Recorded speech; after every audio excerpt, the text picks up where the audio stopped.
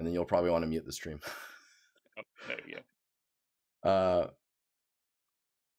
Yeah, let's get into it. Do you want to introduce yourself and talk about like how you got into 3D and all that jazz? Yeah, sure. So I'm Chris. I'm currently a final year student. Um, and I started doing 3D probably like I don't know, like 6 years ago maybe. But I only really got into like environments and I guess actually trying probably like 3, 4 years ago.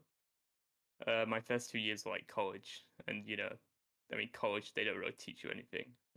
In university, it's university. Oh, this is the UK anyway. In university, it's kind of like the real deal, and that's kind of where I started actually making art, I guess. Nice.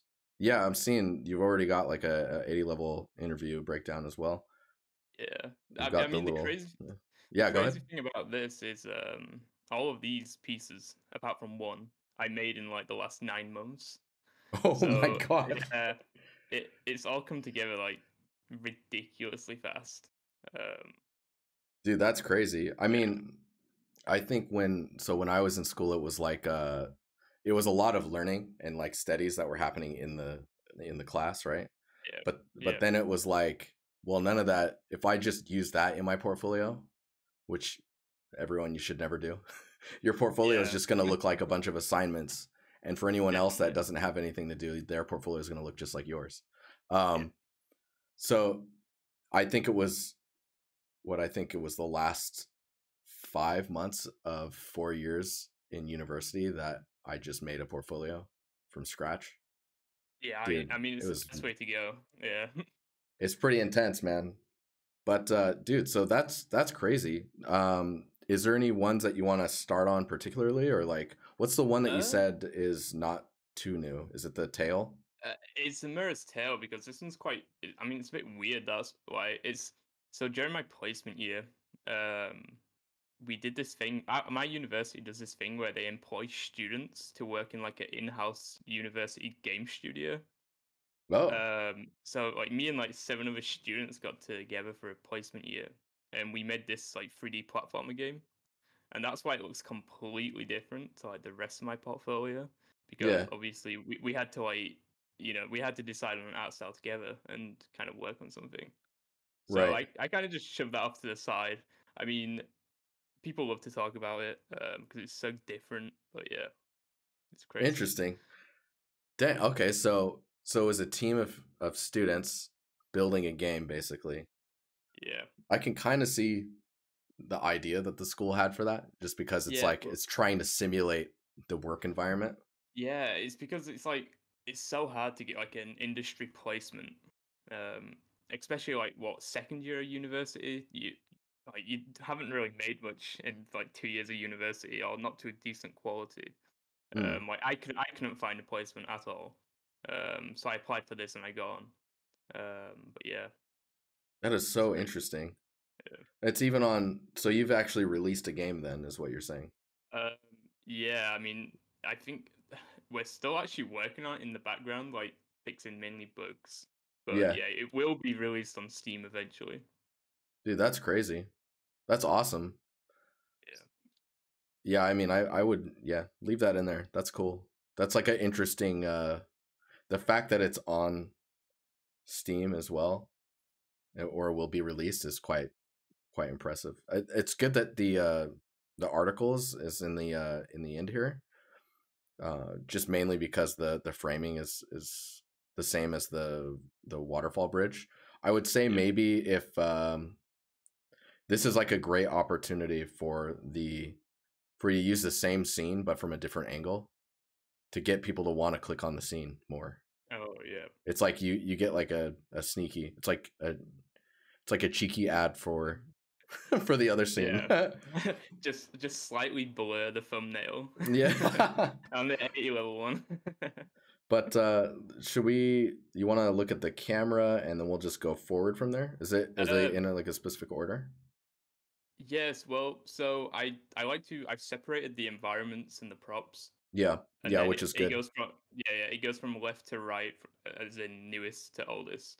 So Right. Okay. So we've got what you've got 3 props and then 4 environments. Is that how I'm reading Yeah, that? yeah, yeah. Okay. So I guess we can look at your props and just kind of like so this is 9 months ago. So we're gonna Yeah, look. so Yeah, go ahead. oh, go. I was gonna say this is probably the oldest thing I think on my portfolio. Mm.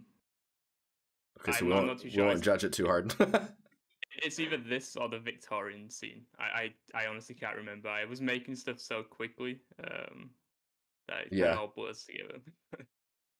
Oh man, are these manually lotted? Yes, they are. Yeah, Dude, that's hardcore. yeah. I Um, was like, I really want to try. I usually use Unreal Engine's automated one, but yeah. I really wanted to try doing it myself, and There is it's some learning to that, right? Where if you do it yeah, yourself, there's a really good way of going about it if you're doing it yourself. And going through that process, I think, is important because it makes you appreciate auto lotting so much more. Um, yeah, exactly.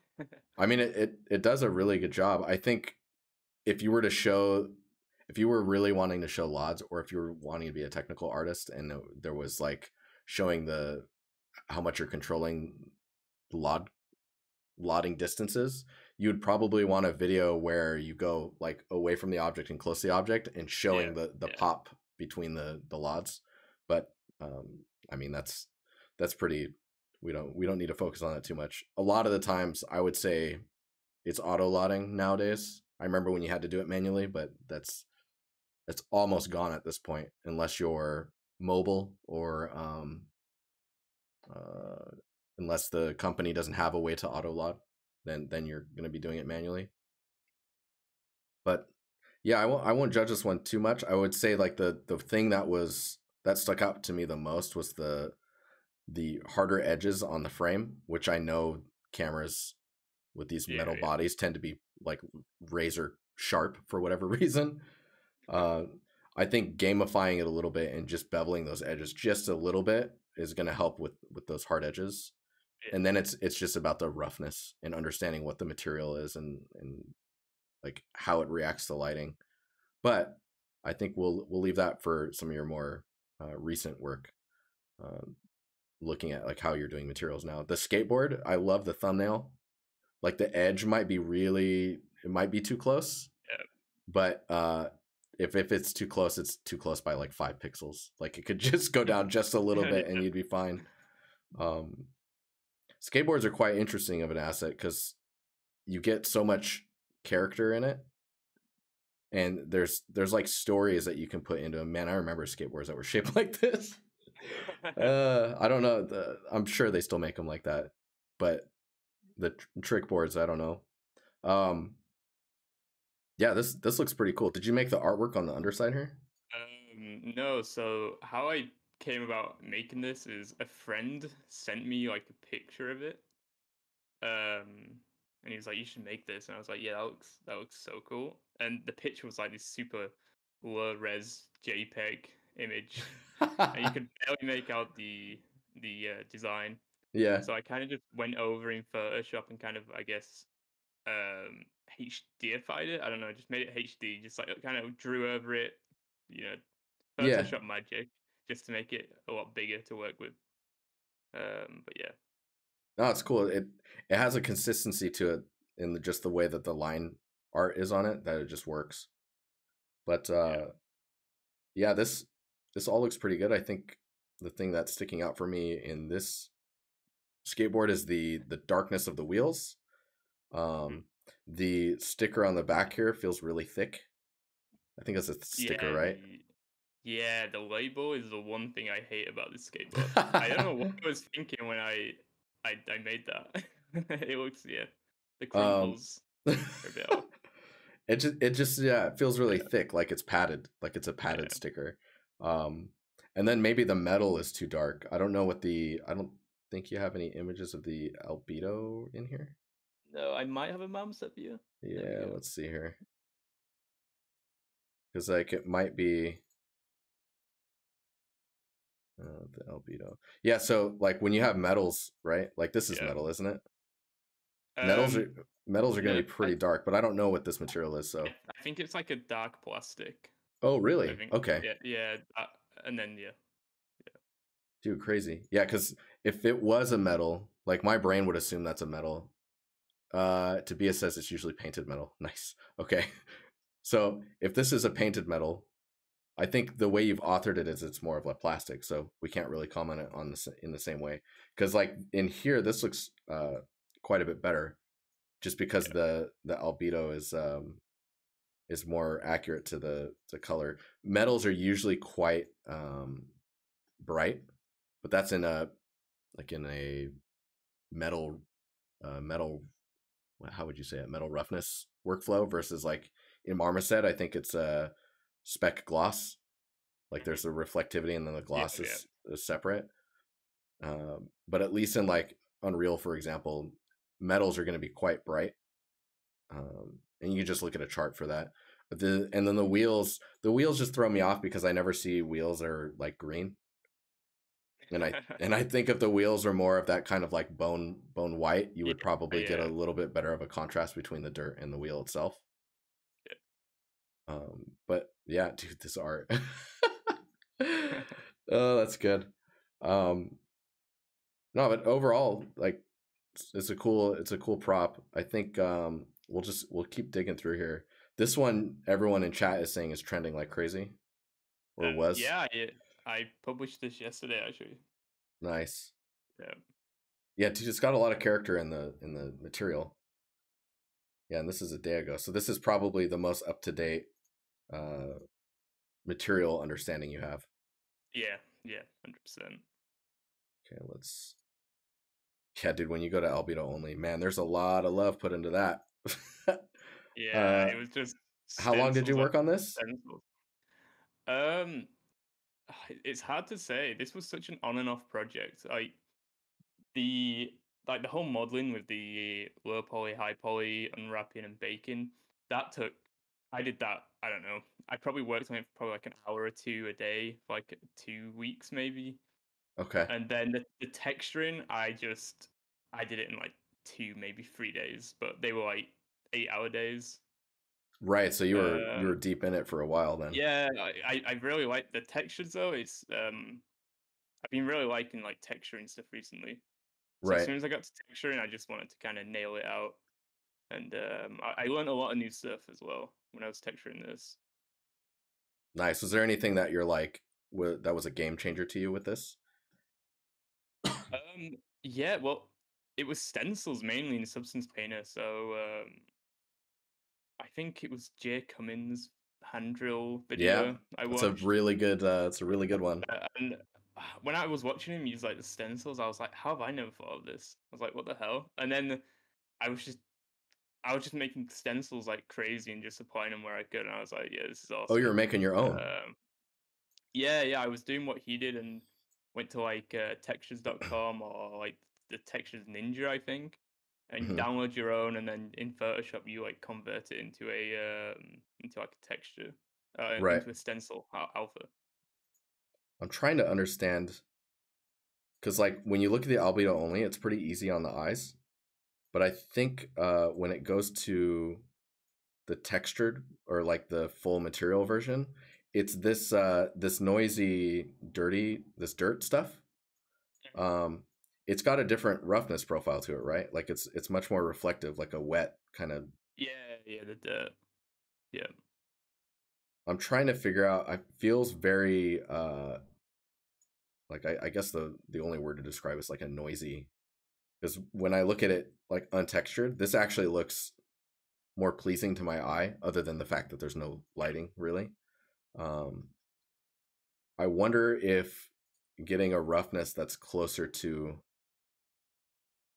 between the two materials would make it easier to look at in the viewer. I mean, when I go up and I look at it here, it's also quite busy. yeah, Um, but dude, the materials look like there's so much character going on in the paint chipping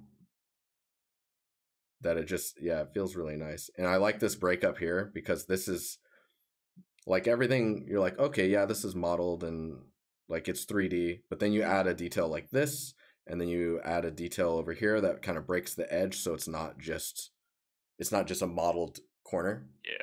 Um, And then you have this.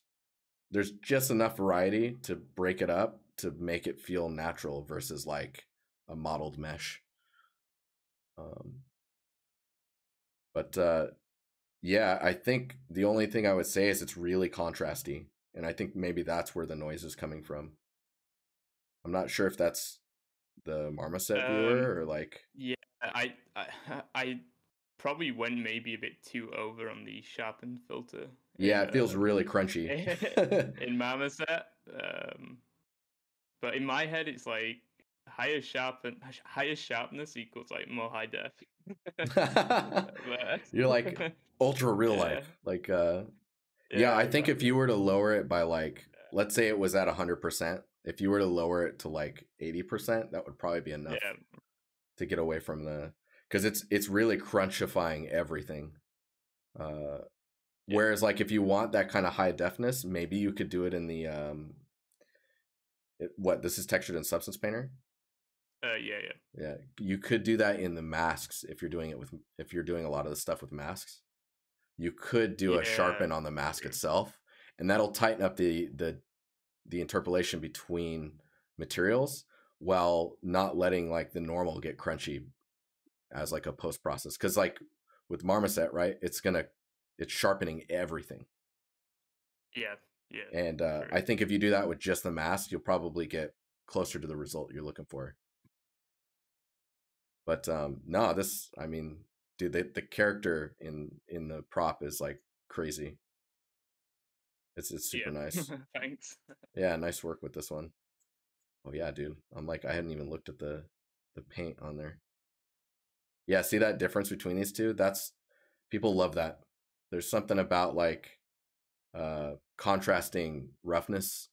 This is like why I like roughness variation, and I always talk about it. Is Yeah, the moment you can see metal next to paint next to like a wood surface, and they all have different like roughness profiles as well as like one being metallic, it does so much for like the definition of the asset. Like this spot here, that's probably my favorite favorite yeah. part of the Honestly, asset. that's my favorite spot as well. This is yeah, because I Yeah, mean the cracks as well are very akin to like how you would expect it to crack. yeah, So it yeah, just it feels good. Anyways, let's hop through these scenes real quick, yeah. and we can get to your last one. You said this one's one of the oldest ones as well. Yeah, I'm not too sure what came first. I actually can't remember this or the camera. I think they were actually. I was probably making them at the same time, honestly. Um, Did you look at Chris Radsby's scene? This feels like Chris Radsby he is his the one with the with all the It's got the crosses on the wall. gramophone. He's got it's like tons of crosses. I mean, Oh yeah, I think he was on my reference board. Yes, there was a yeah. few. There was a few. Yes. Yeah. Dude, yeah, I think he's got like I don't know 1,000 crosses on that wall. Like it's just crazy. I mean Yeah. overall the scene looks pretty good. The blood actually looks a little scaled up, and it's maybe because you didn't have enough. Yeah, Uh, I probably tried to fill that out yeah, with decals instead of meshes. and it's the same with the splatter on the wall. I mean, is that just like a projected decal? Yeah. Yeah. Oh man, Um, this was me using virtual cam. I don't know if you I think it's called virtual cam. It's where you can like use your phone to like record like a sequence in Unreal Engine. that is So huge, man. and I This, really wanted to give it a go, so yeah, there it is. you said virtual cam Yeah. because this might be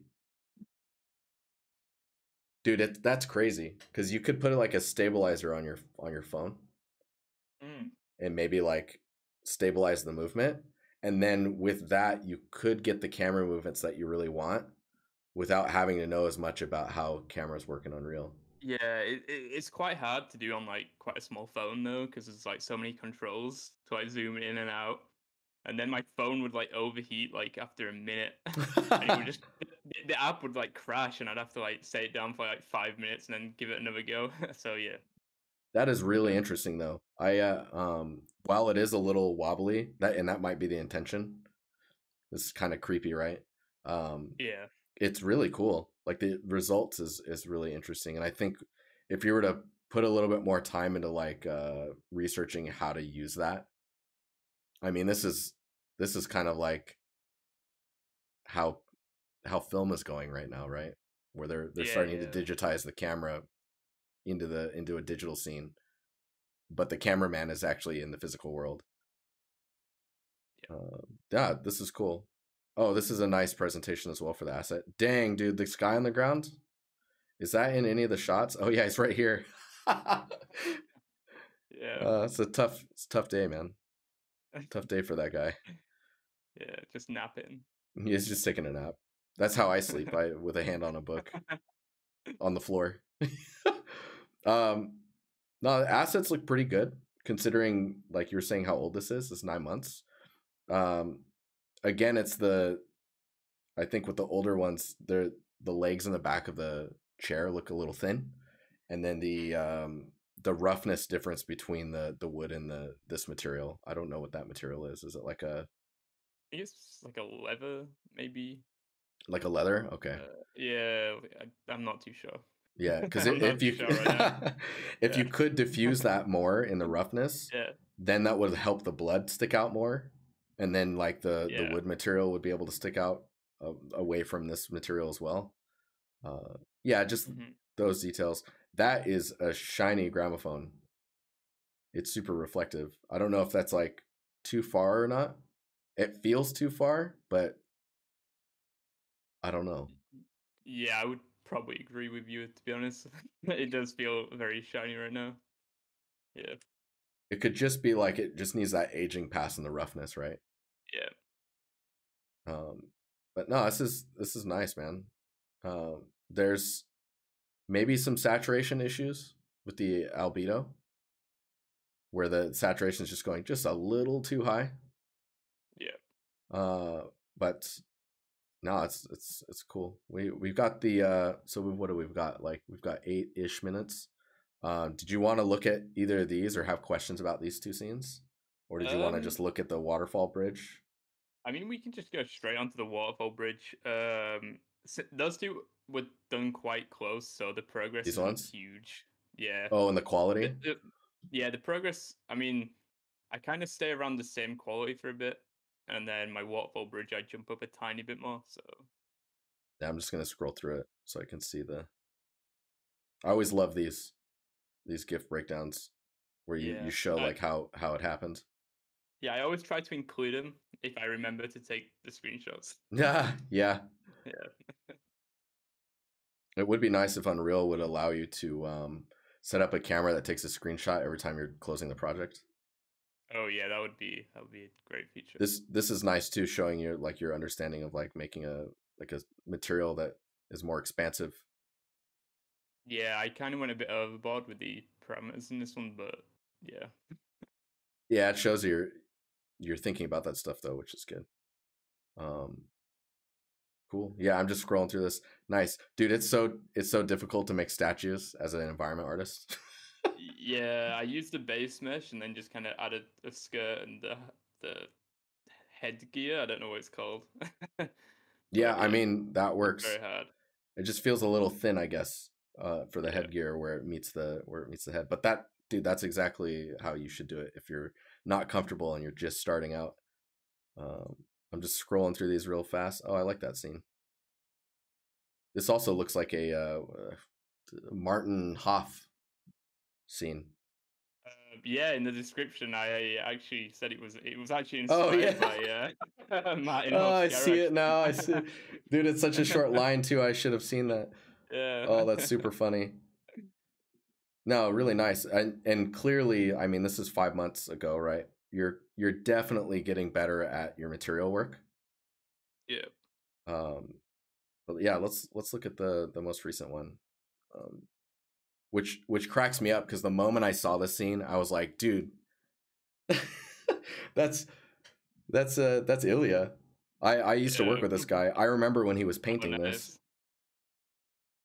Yeah, I remember when he was painting this. He's the guy that I blew his mind when he's like, I don't get why Photoshop doesn't have rulers or like straight lines. And I'm like, dude, you're using a Cintiq. Just put a ruler on the Cintiq. and he looked at me, and then his Oh mind, my I god. saw his mind explode. Like there was like a black hole and like beginning of a universe behind his eyes. Uh, Bringing physical world objects into you're like, digital. what? No, that Yeah, was really funny. I wasn't even mid-level yet. I think I was still a junior at the time.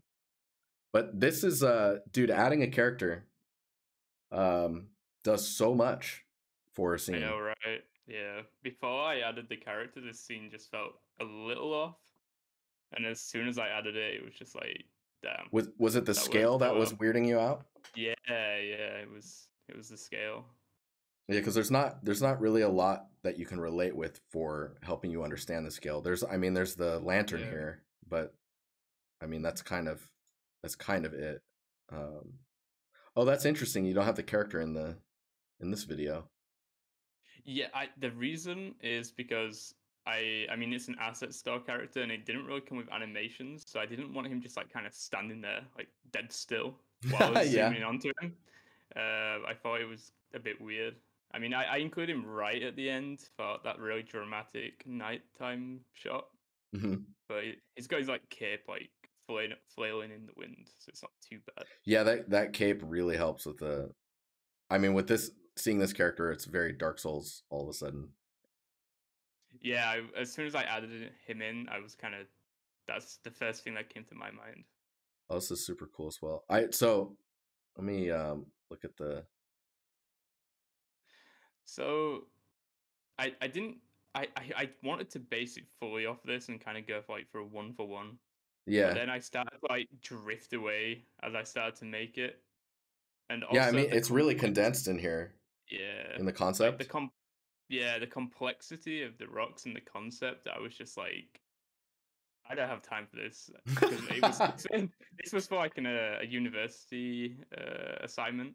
Yeah, I was like, yeah, I don't have time for that. I'm just gonna kind of dumb it down a bit, I guess. Um, and then it kind of expanded into like me adding foliage and yeah. yeah. The foliage does a lot, I think, for like just adding that complexity. Hmm. Yeah, that's really nice, Yeah. man. Is there anything that you wanted to for me to comment on overall with it? Holy crap, you sculpted the whole thing. Yeah, so the main reason I actually did this scene was to mainly practice my ZBrush, like sculpting. Mm. Um, so I wanted to pretty much sculpt everything, like everything I made in this scene, I wanted to throw into ZBrush and Yeah, yeah, sculpt that on eats it for so much for time. hours. Yeah. That eats so much time. But I um, mean, dude, I. Oh, go ahead. and no, I was just gonna say, and then I covered it all up with foliage, so you I can't was see just it. gonna say that. I was like, yeah, I Yeah, mean, all that sculpting work, and then you're like, I'm just gonna cover it up with the. yeah. I But mean, yeah. when you pan up this, it is pretty clear that there's a lot of work put into like the way it's sculpted and the details of the surfaces, because it is Hmm. all about with this type of surface, it's all about carving and like the edge chipping and the patterns that are Yeah. carved into it. But I really like how the overgrowth just kind of comes over the edges of it. It's super Yeah. nice. Trying to see if there's like, I think the weakest part about this scene is the waterfall, and waterfalls are not easy. Yeah. Yeah. Go agree. It's like I'm looking at it now, and it's just like I'm pretty sure it's like full white. It's like part of the waterfall, and it Oh just yeah, draws your eye to it like way too much. let me see if Um, because there's a video of it. Where is that at? Did I scroll past it? Oh, it is this one. Yeah, because there's a moment I see it in chat as well. I think it's Navy Cloud says that. Yeah, it looks like the particles spawn in. Is that just happen to um, be? It might. Honestly, Oh no, it's just a it break in the might have just texture. been it might have just been the panning texture at that point decided to show up. I'm not too sure. Um, I think the waterfall was from like I pulled it out of my like Unreal library from like the Yeah, free assets I usually get every month. because I think Yeah. one thing you can like this, the waterfall offers like if you get a few more particles in there, right, and just kind of break it up, the waterfall Yeah. offers you this opportunity where like under the bridge, for example, like if we scroll up and just copy this and bring it into Photoshop, um, it gives you the opportunity to or like explain a fog that you're not seeing, or like Yeah. to make sense out of that. I'm just gonna eyeball this. Ugh. Let's we'll go way out here and then set that off. So like that area, for example, you could let's see here. I remember how to Photoshop. Like we were doing in the other scene, where if you like lighten that up and then use that as like the fog, and then we go in and just like all of a sudden the bridge pops out more, Yeah. and then you start to understand like the depth under the bridge, right? Whereas like before you didn't know it was there. Hmm. That can do a lot for, depending on like how much time you have and stuff. um, and I think honestly, I think when it comes down to it, if you can't get like a height fog that would work for you in that area, it is it would technically be okay for you to do a Photoshop tweak like this. Yeah, I mean, most of the fog in this scene, I use fog cards. Do you know what the default fog cards from that one Unreal project scene? No. Um, can't remember who I. There was like this artist. I don't know. I watched one of his like cinematic environment tutorials, and he uses like this fog card, and you can kind of pick. You can just literally take it from like one of the Oh demo scenes. yes. Yeah. Dude, it's so funny Uh, because game development's the same way. yeah, Someone makes a and single thing that works really well, and then everyone just keeps using it. yeah, and it's great. This was the first scene I used them on, and I'm probably just gonna keep exporting them to every new scene I make now. Dude, well, do you have any questions before I jump onto the next one? Because like this scene uh, looks pretty good, and I mean, um, I hope you figure out some work real soon, because this stuff looks nice, man. um, no, actually, I don't have really any questions. I don't want to keep the next person waiting. Do you know what you Uh, want to work on next? no, I don't have the time right now. I'm trying to finish off my dissertation right now, and Oh God, yeah, I'm so glad I missed that boat. I didn't have to do um, any of that stuff. and yeah, and I actually recently got a job offer, so I'm Oh, kind of working all that stuff out as well. So nice. Well, yeah, ping me in the server when that goes down, and we can give you that yellow tag. yeah. I think I start this month. I'm not too sure. Oh man. We're still. That's why I'm trying to rush my dissertation right now. We're still trying to like sorting stuff out. It's a bit Mm, awkward with the timing right now, but yeah, everything's just a bit hectic.